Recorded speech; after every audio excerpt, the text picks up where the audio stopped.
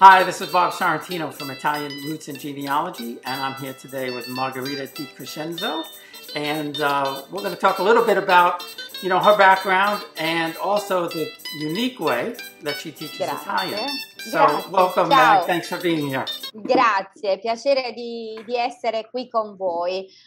It's a pleasure to be here with you and all the friends. Grazie. So while we were talking before, you said you don't speak very good English. You speak great English. You do fine. Thank you. I say always to my students, you are learning Italian. I'm still learning English. So it's a little bit of change. We change languages, exchange. Yeah, and that's good. And I'm still learning English after 70 years. So there you go. So I wanted to start with a little bit about, where are your roots in Italy? Where's your family from? My family is from Puglia. It's the hill of Italy.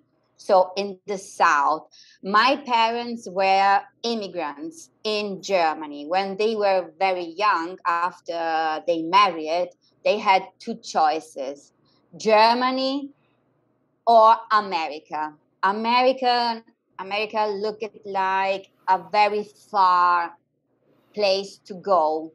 So my parents chose Germany, closer to Italy, to come back. And so I was born in Germany because my parents went in Germany to work.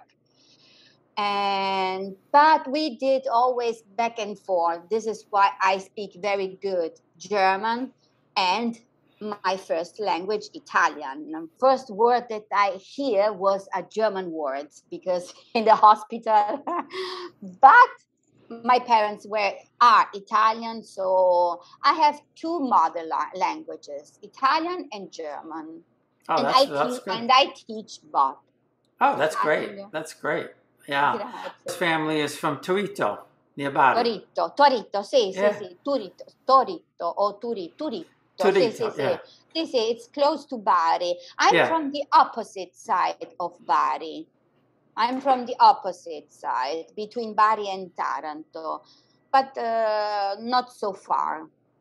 And that's interesting you mentioned Taranto because I have cousins there that I never knew until just a little while ago. And one of my grandmother's brothers was an admiral in the Navy. And I guess there's a big Navy base down there. Sì. What we have in Taranto is something very, very important. Is a base where all the ships, I don't know if in Europe, but for sure in Italy, they go if they need assistance before go in the sea. So we have a big base, naval base in Taranto, and the famous Iron Bridge in Taranto. Yeah. See, I didn't. So it would be similar to our big base on the East Coast is in Virginia. So it's be similar to that, yeah. Yeah, in Italy, when they speak about Taranto, they immediately remember this fact about this big base, Italian naval base that we have there. And even now with this Ukraine war, we had many ships from England coming in our port before they went in the sea to be assisted in our port. It was a little bit impressive to say. I bet, I bet. Very big. Mm. Well, my grandmother's brother, apparently, he became an admiral. And I would guess, I asked my cousin, and they haven't answered yet, but I would guess that was probably during World War II because, he was 50-ish, I guess, during World War II. So I need to find out a little bit more facts about him. So now, let's talk about how you teach Italian. And like I said, it's a unique way, and it's something you developed yourself, yeah? Yes. I developed by myself because I use it to, I teach Italian online, and not since COVID, many years before. And I did all my sheets by my own. Before the lesson, I was ready always with a paper like this, okay, with all grammar skills, words that we would use during the lesson. So nearly 2 years ago, 1.5 years ago, I thought to put together all these sheets and make a book. But just to make it easier for my students to don't have all the papers and to collect, just to make a book. So I started to get ready on my laptop with all the tools to write, to do, and so I printed the book. I launched it on Facebook. I print only 100 first time, just for my students, if someone is interested, just easy. After that, I saw that many people, many friends were interested because it's really unique. I don't know if you have seen in Facebook some pages. It's a calendar. It's a planner with 365 pages. So every day you have something new to study. Yes, I did see that. So is it, besides just studying it, do you use this planner to plan in Italian? You could. I have another planner. I have another one, my personal, but it's a real planner. Yes, with uh, space where you can write. For example, at 11, I have to do this. At 10, I have the doctor. There is a real list of things that you have to remind to do during the day. It's useful 2 times to learn Italian and to get ready with your day on that page. So I will tell you, I've tried several times to learn Italian, and I will tell you the toughest thing for me. The toughest thing for me is, the verbs, getting the verb tenses correct. And for example, growing up, my mother's bades was everything was aspet, wait. That is aspetta. I always say to my students, it's an S, aspetta. Right, but they were speaking the dialect and stuff. Yes. So I could get my way around the feminine and masculine. That's where I really struggle getting the verbs. So how do you deal with the verbs? I say always to my students, mostly to the beginners, don't put yourself stress on with verbs. We Italian, we understand pretty good when you speak, okay? When you start to learn a language, what I think is most important, to be a sponge with words. When I started, verbs are important, but not so much. I give always a base. For example, to have, to be, and modals. I can, I want, I have to, okay? This for the beginning. We have to study this. After that, let your brain and your knowledge work slowly. Because with experience, you will know, like me in English, I know that I have to say, if I'm speaking about tomorrow, I don't have to say, I wanted this. I have to say, I will this. But this comes with experience, slowly, okay? And what I started is that after 10 lessons, for 10 lessons, a student is a sponge, has to keep words and simple grammar rules. After 10 lessons, the student needs to take out what he has keep in, simple sentences, okay? So if it's struggle at the beginning, after 10, 15 lessons, it could start to work speaking. Okay, even if the verb is not correct, experience will give you the correct verb. Okay. Yeah, and so that's good to know, because I don't know why I tended to focus on trying to get that right. No. I learned English in London only with songs. Oh, really? Yes, they didn't teach it us. You have to say so, exercises, put this. We went to the Cambridge University. There, we stayed 3 hours with a screen, listening song and writing what we were listening. This was the exercise without grammar. And Bob, I learned so much. So I'm only listening the song. So, and it was a university, not Cambridge, Oxford. Sorry. Yeah, that's interesting. I've started watching now. I've started just to kind of get familiar. And obviously, when we were in Italy, you're hearing the language all the time, and it brought back so many memories, of course. But I've started now just starting to watch Italian TV shows and movies, just to start to get that in my head. It's good.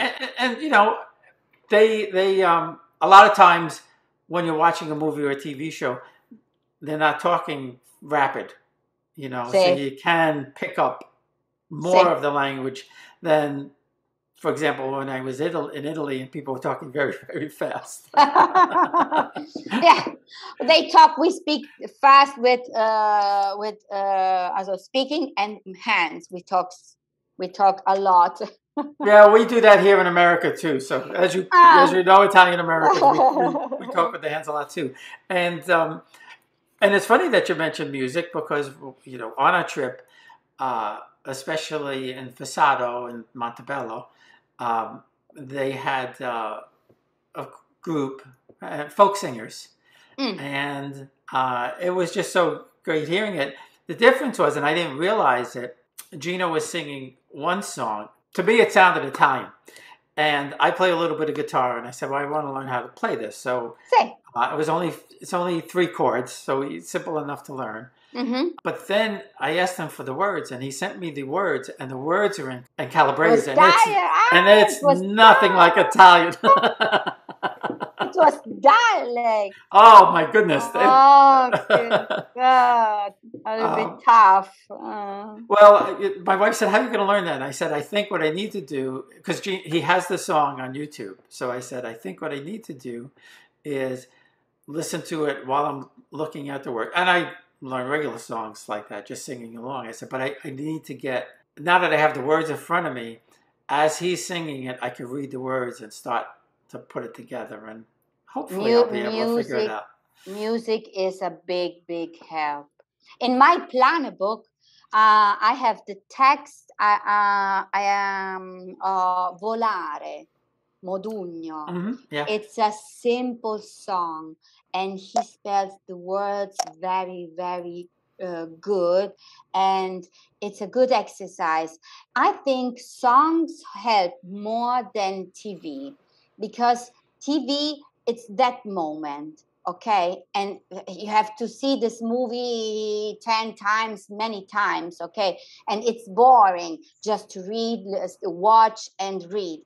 But a song, for example, if you put in your car, in your phone, a song you can repeat as many times you want. It's not getting boring about a song like a movie, I think. So if you pick, for example, 1, 2 songs, and you listen many times, and then you repeat singing, it's a good exercise to learn. And that's interesting, because I never thought of that. Yes. Because I was in a band, and that's the way I would learn the songs. I would put the song on in the car and just sing along with it. And the funny thing about that was, when we wrote a song ourselves, those were the songs that we would forget the words to, because we thought we knew them because we wrote them. Okay. And you'd be in the middle of it and say, yeah, and the words you are speaking about because you are a musician, so about your experience. But it's really a big help, a big help. I could say Georgia is a good Italian singer that spells the words very good. Tiziano Ferro, even he speaks is a man, very good, because you cannot take old songs because we have even not some dialect, not all singer spell all the words good. For us teacher, we have many singer that we prefer. For example, Tiziano Ferro and Giorgia are good to learn. All the songs of these songwriters are good, helpful. And so they're more modern then, yeah. See. And another thing, they don't sing fast. Yeah. They don't sing a little bit. It's not. I could not say classic. They don't have a fast rhythm. So this is why I prefer these two singers, because they sing good, but not fast lyrics. So you have the time to listen and try to understand. But the first time you have to listen with the lyrics in front of you. Yeah. You have to read the lyrics and then again listen and sing. Like Volare. How many Americans person know this song, Volare? Yeah. It's famous. Every Italian American from my generation knows all those old standard songs because our aunts would be singing them all the time, you know. So now you also mentioned that you do online. Now, do you do online classes with students, and how does that work? Yes. I teach on Skype because on Skype I can write a lot. I prefer Skype. But on Zoom too, we connect. We do 1 hour. I share my paper. We people that connect with me have already the book, so we study on the book, exercises. It's like to be in real, in person. I live in Italy, so all my American friends, they have to be online. Only when I'm here, I have my students now here in person. But when I'm in Italy, we do online. Right. And where do you live now in Italy? I live in Taranto. Oh, you live in Taranto? Oh, okay. No, now I'm in New York. Yeah. No, right, but you're from there. But you live there. Yes, no, I live in Taranto. I'm based there. I'm Italian citizen, but now until 16 September, I'm in New York. I have this big course, 10 or 20 lesson course here in Italy, in New York in person. I came here for this course, and I have many students, and it's nice. It's nice to teach in person to my friends. I'm sure. Well, when you're back home, if you come across a Piermalo, that's my cousin. Okay. That's my cousin. So we're hoping the next trip next year we're going to visit there because I want to go up to Torito. Nearby. So we didn't get there this trip. So next trip, I definitely want to go there and see my grandparents' hometown. And for sure we will meet in Taranto. Yeah. Why not? And my great grandparents, their house is still there in Puglia. So interesting. So for anybody who wants to get online courses or get the planner or get any of your other documentation, how would they go about doing that? I have my website, Learn and Shop Italian with Me. I will give you the link. There you can buy the lesson and all the tools that we need. But to have lesson with me, you are not obliged to buy the book. Okay, it's not something that goes together. I teach even without the book. Okay, I send pages, I send materials to learn. It's a big help to have in common a book, but the student is not obliged. Okay, and what else? It's an exercise book to that helps a lot, because after we have this lesson, I give some exercises, and they have answers too, so they can check how good they are going on with it. And the audiobook too, because learn Italian is not enough 1 hour, 2 hour a week. I cannot make miracles. I cannot. I'm still. Since I'm not a saint, I cannot make miracles. So I say always to my students, it's not enough. If you really want to get in a language, you have to use a lot of things: songs, other books, and listen. So this is why I had this USB stick, so you can listen my voice even in the car driving. I read and you can repeat. So study it, but even listening and repeat. A big help to be more closer to a native Italian person. Yeah, no, and like I said, I really need to learn for more than one reason. So Un po' di più. I'm gonna start with the planner. I promise you that, and we'll take it from there. But this has been very educational and interesting, and we're gonna get this out there for anybody who wants to learn Italian. Io ti ringrazio, I thank you. Ti ringrazio per questa possibilità that you gave me, this opportunity to share what I love to do. I bring always, I don't know if I have some pages, some groups in Facebook. I share my language, knowledge, but I say always Italy.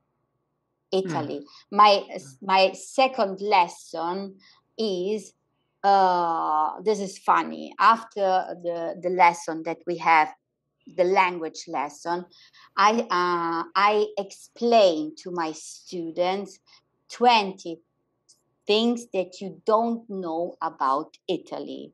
20 things. My second lesson, not the first. The second lesson, I tell my student 20 things that you don't know. For example, the simplest thing, that we don't eat salad at the beginning of our meal. This is a not so big deal, but many say, really, you don't eat salad? No, we eat salad with meat or fish and other things that people cannot expect to know about Italian people. And so I teach language and I teach culture. Yes, that's important. And one of the things that we certainly learned, you know, when you talk to Italian Americans, I mean, I grew up saying I was Italian, right? Yes. And now I don't. I mean, I'm obviously an American, but I have to say to people, if you haven't gone, whether you're researching not, or whether you know the language or not, if you're Italian American, you have to go at least once in your life, and not just to Rome or Florence or Venice. You have to go to the little town like behind me, because that's where the real Italian people are. And it was just so eye-opening to us, the affection, the love. And they were so, what amazed me, I think, more than anything else, was how much they wanted to connect with us and how happy we were to go. See. Back to the heritage, I say always, Rome is wonderful because we have history there. Positano is okay, but add your roots, add in your trip, even only one night. I say, where are you from? Sicily. just one night where your parents came from, just to see, just one. I say this always to my friend, just one day, okay? Add this in your trip, because you really, like you said, it's unexpected. Like people can say, "Oh my God, he came here from America," and we are a lot friendly in Italy. So when Oh, we so friendly, so see, friendly. And you know, to your point, we my father's family, before they came to America, they lived in Naples, and we stayed in the historic district. You go out onto the street, and you're brought back hundreds of years. You're walking on cobblestone streets that you know, gee, my grandmother probably came down the street in a horse and carriage, or you know, my grandfather was selling something over here. It's the way it was hundreds of years ago.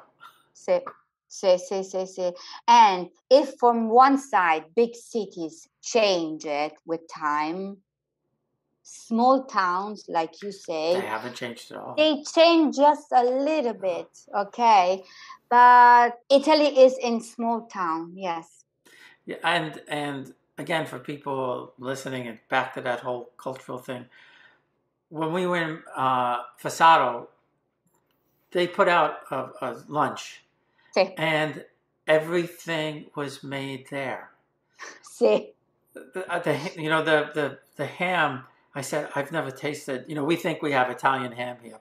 No. I'm eating Italian here.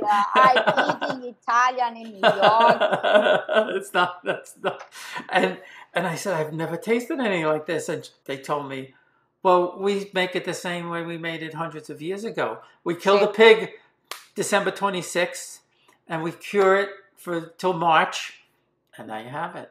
And the cheese was made there, and the wine was made there, and the bread was fresh, and the olives were cured there, and they gave us a big gallon of olive oil to take home. It was just, it was unbelievable. And that's, you know, that's the real Italy. You know. I have a secret, Bob, about this. Why our meal are more with taste. I have a secret. That secret that we know in Italy. It's a rule in the Italian. I'm writing a book about recipes. My next book is about recipe. This is why people ask me here, how do you cook this, for example? Because they want to know how. I cook it today, melanzane ripiene. Do you know what this is? Well, I know melanzane is eggplant, but what's... Stuffed melanzane. Oh, okay, stuffed. Yeah, stuffed ripiene. And I say, there is a rule that we have in Italian meal cooking. We use only, when we cook, 4 or 5 ingredients. That's it. That's it. I ordered it in a restaurant, for example, lamb. I don't remember now what it was. Where was the meat here? It was all things. Mozzarella. Wait. In Italy, we use 4 or 5 ingredients according to what it is. Parsley, salt, pepper, oil, and if there is, you have to add a tomato, salvia. But the base is 4 or 5 ingredients. This is why you taste chicken, because it's done very, very simple. Not so much stuff on that you ask yourself, hey, where is what I ordered here in this bag? Where is? I have to take out all the stuff to see the meat. So it's very simple how we cook. Very simple. And that's interesting, because in Capricotta behind me, when we went to the restaurant there, the chef he made a meal, you know, not exactly, but to bring out what the shepherds would eat when they brought the sheep from Molise to Puglia. And to your point, it was very, very, I mean, it was fantastic, but very, very simple. Yes. Yeah. And for example, the pasta had you're right. Probably 4 ingredients. There was Yes. pasta, and there was definitely some butter in there, and truffles, and not much No, else. butter not. We don't use Well, butter. well, it tasted like butter, so maybe it was some kind of. It was oil, or Maybe oil was. oil, and sometimes we used cream, milk cream. Maybe that's what it was. Maybe that's what it was. Because it had that kind of thing. But and the same thing, Yes. he made a sheep stew. I'm not a big sheep person. Sí. I'll send you the picture. Very, very basic. Cooked for 8 hours. Yes. 8 hours he cooked it. Sí. And that's what he said. He said because they were on the road there, going from one part of Italy to the other. They didn't have the ingredient. There was no refrigerators or anything like that. No refrigerator, and neither all these exotic ingredients. Yeah. But for us, it's simple. Alloro, the big green leaf. I don't know in English. Alloro. It's a big green dry leaf. Alloro, parsley, onion, garlic, pepper sometimes, and then comes the final ingredient. Could be tomato, cheese, or what else. But this is simple. Yeah, and again, that's what we found, and it was, like I said, the best. I think the best meal that I enjoyed the most was up on the mountaintop in Fassato, because it wasn't just the food. It was done for us, and the people there. They spent the whole day with us, from 10 o'clock in the morning till 6 o'clock at night, and like it was a big family party. Friendly, as we say. Friendly Italian people. Yes, and they didn't mind Americans encroaching upon their territory, so it was a lot of fun. That's nice. Well, this has been great, and the goal here is to get more people, especially me, to speak and understand Italian.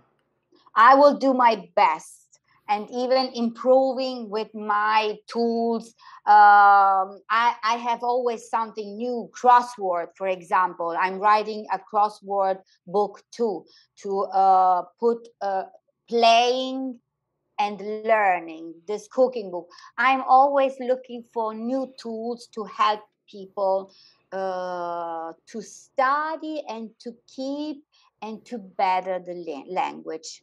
Because I don't have only people that start to learn Italian. I have even people that want only conversation to keep vivid the language. So I have for all people that want to speak Italian. Okay, great. And I'm going to look forward to the cookbook too. So. See, as soon I finish, it will be every day a recipe. Every day, like the same, like the PlannerBook, 365 page. Every day, it could be meat, fish, or pasta. Oh, great. Oh, that's great. Big work. All right. Well, thanks again. Appreciate it. Grazie Bob. A presto.